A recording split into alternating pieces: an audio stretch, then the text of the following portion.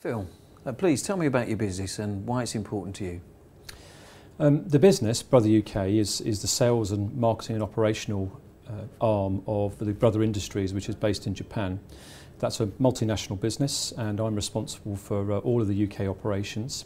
Our business today is mostly orientated around computer printers, scanning and digital devices, as well as web conferencing systems, and we'll have celebrated 50 years in the UK in 2018. The business is terribly important to me because I believe that the work that we do actually powers business in the UK, so I'm very passionate about that. Our purpose at Brother is to grow ourselves through growing others, and what that means is we're highly orientated towards making sure the things that we do and the devices that we make come in and allow you to grow and help you to grow.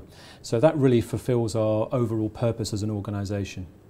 Who, Phil, do you turn to for advice, guidance and support? And can you give me please, I'd say the best advice to date?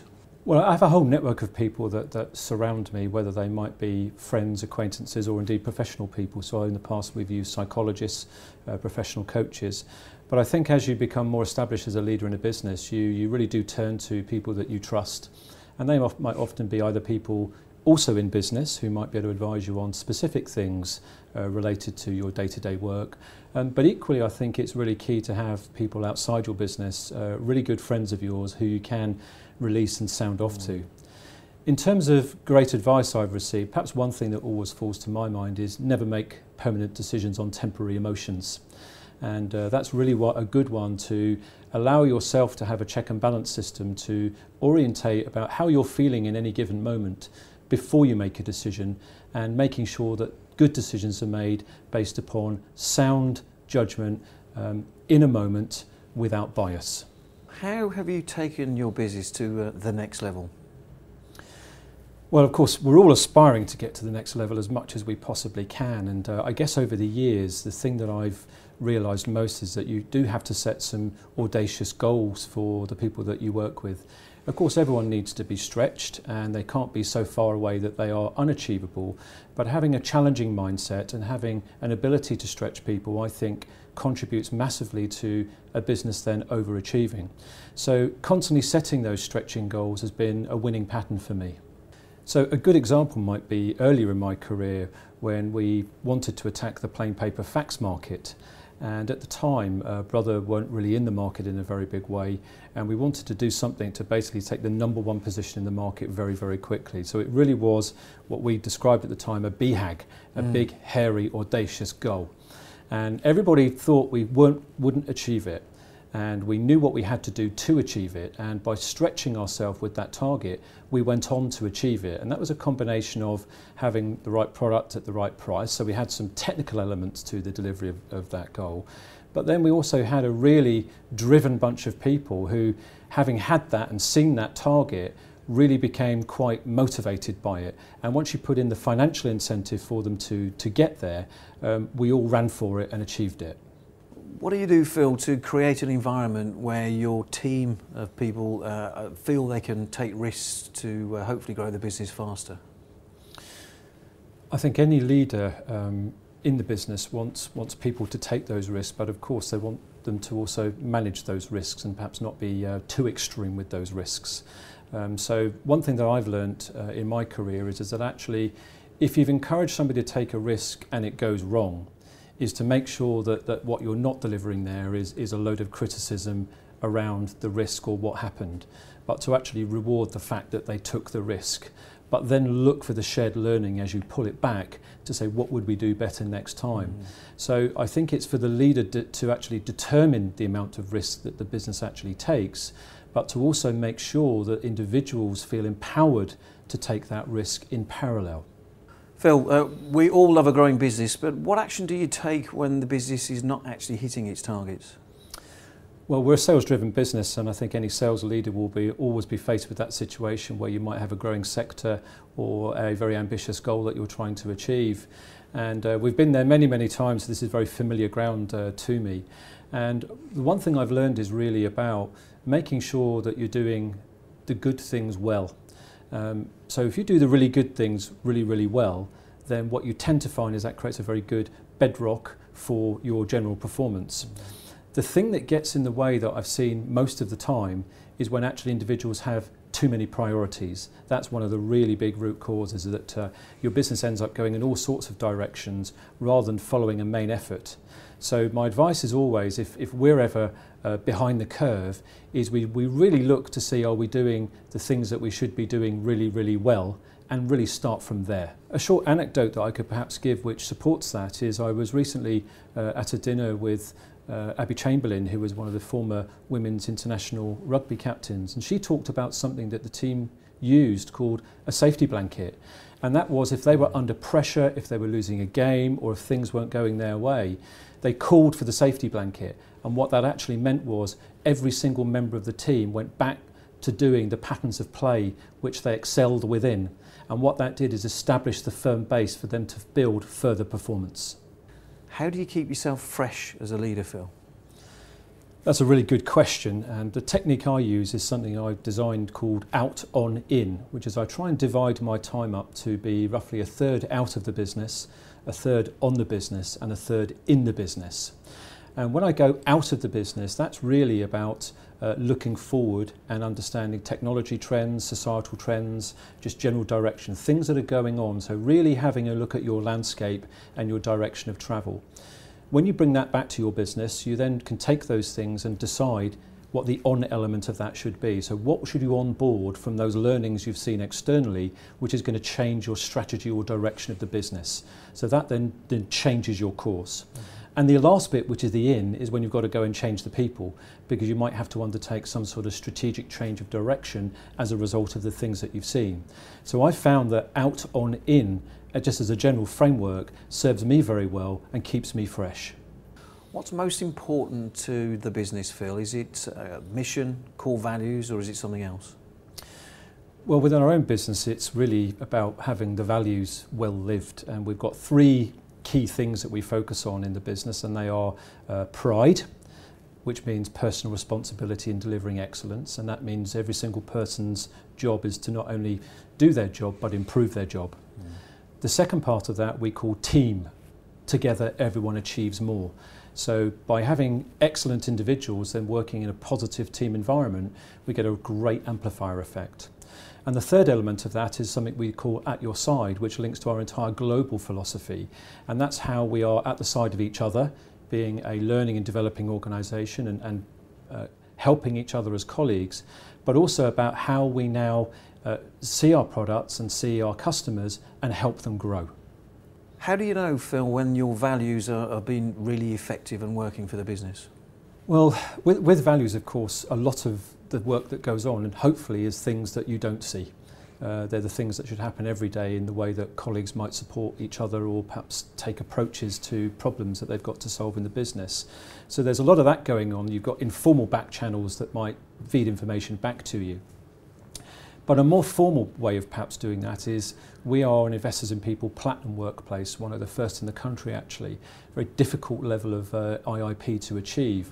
And to achieve that level of accreditation, you have to have a pretty in-depth review of your entire business, and that includes everything about how you link strategy to culture, to visions, to values, everything.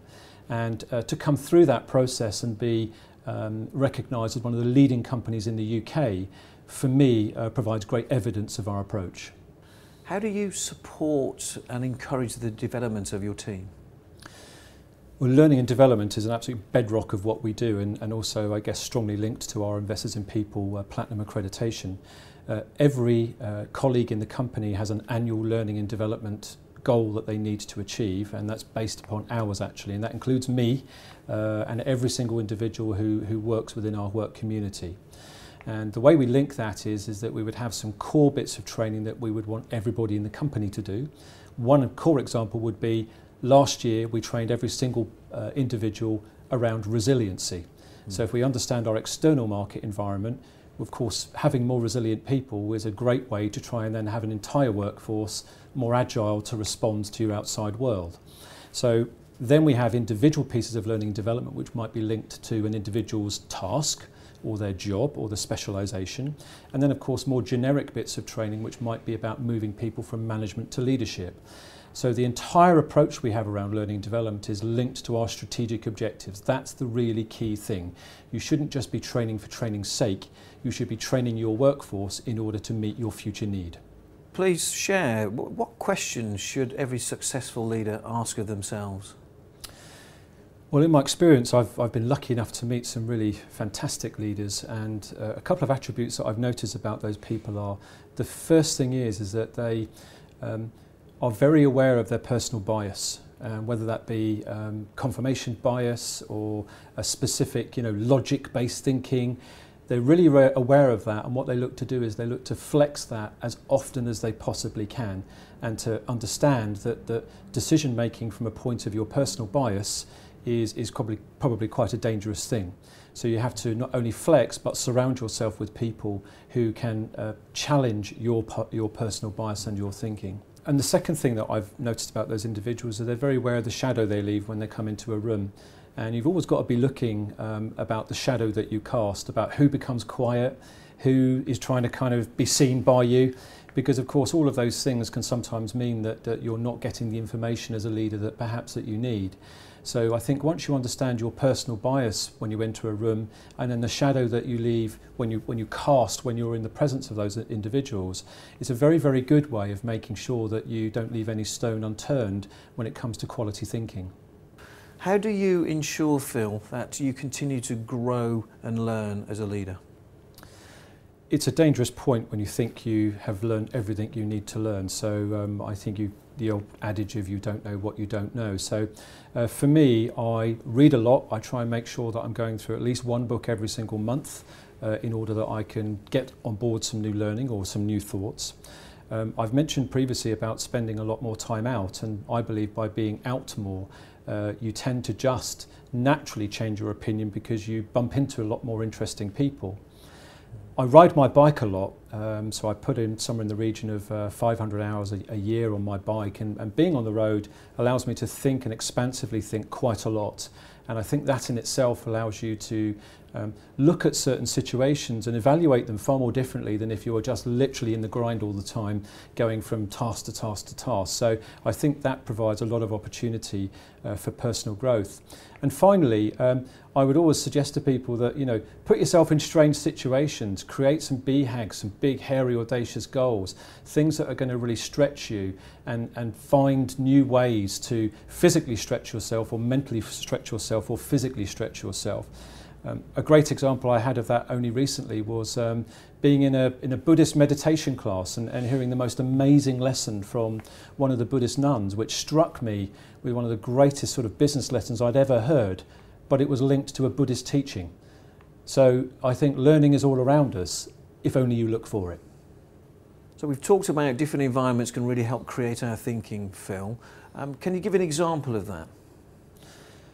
Yes, a great example that I can give around that was this time I spent with the Buddhist nun, and it was at the end of a meditation class where we just sat down with a cup of tea and everybody had left, and there was me one-on-one. And we just got talking about certain things around work culture, and then some of the insights that she began to give me from sort of the teachings of Buddha, which I kind of wasn't massively familiar with, I was kind of going tick, tick, tick. And so an example of that was about coming from every position from a position of kindness, which is kind of giving everybody the benefit of the doubt.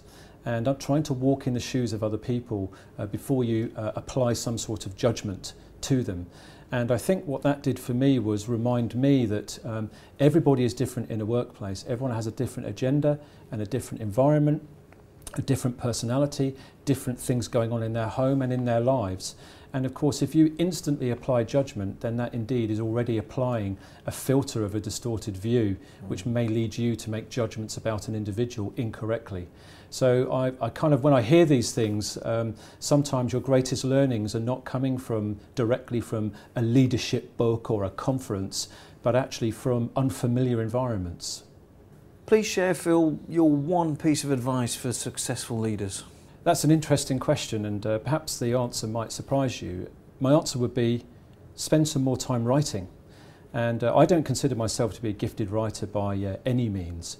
But what I've realised is that the more that I share my thoughts with people, either people that I work with or people externally, by writing blogs or social media posts, what I began to realise was that you become very influential, and more people want to work for you, more people want to spend time with you, opportunity tends to arrive much more quickly at you, and you begin to create a new audience beyond the daily things that you do in your organisation for your products or services. So whilst it's not really obvious, I'm a great believer that you should create great content. Much of the great content that exists in your company is probably in your head. And my suggestion to you is how do we get out of there and how do we get that shared more? It's down to you. How would you describe your style of leadership, Phil? I've been described as energetic, strategic, caring and achievement orientated. There's some of the words that you read when you look at things like investors and people returns. But I've been working on a framework for a number of years now for something I call the correlative leader. And I called it the correlative leader because of the correlation between all the individual pillars that I'm about to describe to you, and why I believe in 2017 these are the key attributes that a leader needs to possess running a relevant modern company. And the 4 attributes are physical leadership, and that means can be anything from the way that you look after yourself, the study of neuroscience, or indeed the physical space that you design for your people to work within. Emotional leadership, which I hope is pretty self-explanatory because that's been going on for about 30 odd years now. Then there is digital leadership, which is actually how you as a modern leader connect with people, your customers and also your talent and your own workforce using digital platforms, which I think is a less developed skill perhaps in a lot of older leaders. And finally, it's spiritual leadership, which is the one that often people go, ooh, that really is uncomfortable because a lot of leaders haven't got to even the emotional bit yet. But what I've realised is that now we're in a sort of a time and a place where people want to have far more meaningful discussions about why they might be here. If someone's hitting their 50th birthday, for example, it can often bring a lot of very searching questions. And you as a leader, if they're one of your high-performing individuals or top talent, you need to have a conversation with them which is deeper than the KPIs of the company and more connected to who they are and what they want to become. So I believe the correlative leader framework is something which more and more businesses will begin to adopt, and more individual leaders will see the value within. What questions, Phil, do you regularly ask your team? I'm used to turning up at people's desks because I like to walk the floor a lot within my own company, and the questions that normally come to mind are, firstly, how are you? And I don't just mean how are you and expect a response that says I'm fine, how are you? But what I want to understand is how are you? What's going on with you? And let's have a conversation firstly. The second thing would be is what's the number one pain point on your desk right now? So one thing that you think that I need to know, which is making your job quite difficult to do, that's really important. So somebody can have a platform to talk to you. The third thing will be what should we start to do, stop doing and continue doing? And it's amazing what responses you can get when you ask questions like that, because people generally have got immediate answers in their head which could instantly improve the way that you run your business. Phil, will you please share your top 3 personal insights to leading success? My top 3 personal insights would be, firstly, to live life on purpose, in inverted commas, brackets, not by accident. So figure out your purpose, who you are, and also figure out your company's purpose, why people would want to work with you, and what a difference you're going to make to the world. That I think is really, really key. The second insight that I'd like to share is about the health of the leader dictates the health of the business. And that's something I learned from working with business psychologists many, many years ago, that actually you've got to be in great shape and then your business is in great shape. And I mean mentally, physically, emotionally, spiritually. All of those things have got to be congruent. Otherwise, it's surprising how your culture changes based upon your own footprint within it. The final insight or tip that I'd like to leave today would be, if everything's a priority, nothing is a priority. And I meet lots of business leaders that make so many priorities in their business that nobody knows what to do first. And I would always say that you should figure out your main effort, give clarity to your people, and then give them the resources and let them get on with it.